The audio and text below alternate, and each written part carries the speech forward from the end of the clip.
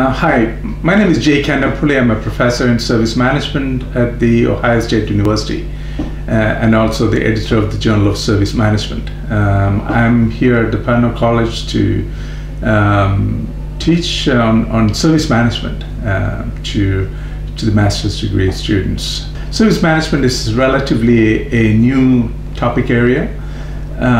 In today's world, firms compete through services rather than through products or anything else. In the past, products had competitive advantage because firms had one particular product and nobody else could compete or nobody else could copy it.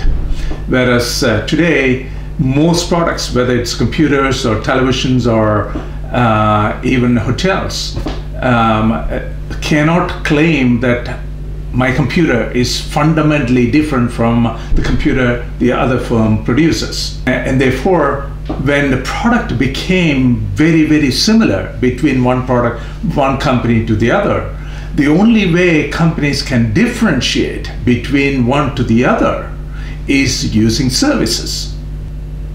Customers value service more than the product. For instance, if I were to go to a hotel, the hotel bedroom or the beds or the seating in my restaurant doesn't attract me.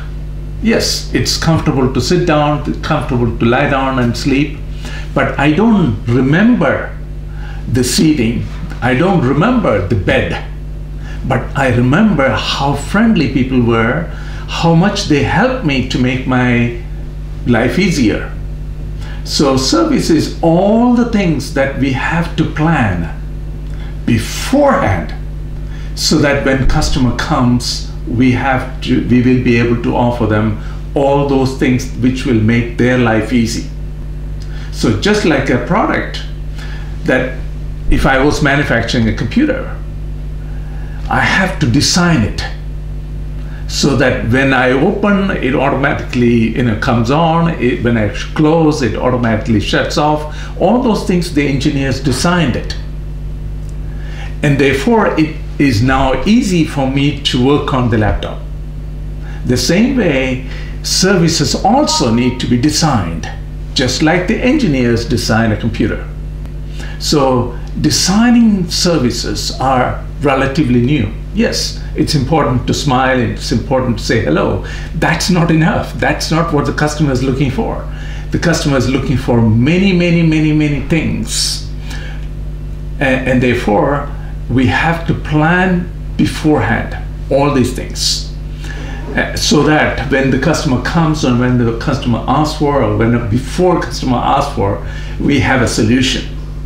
Okay. So those are designing the services to meet the expectation of many, many customers, not just one customer, because we get many customers. Many customers unfortunately ask many different type of things.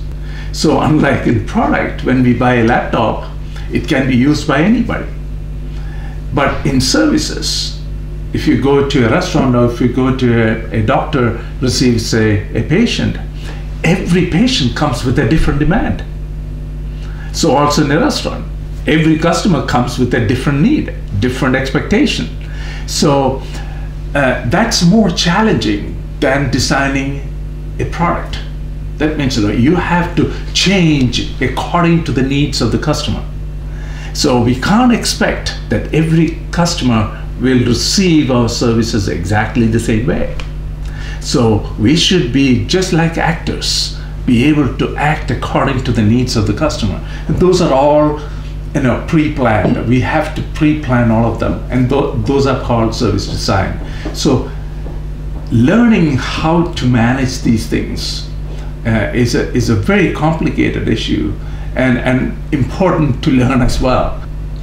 I hope you'll be able to join and learn service management from Kandampully College.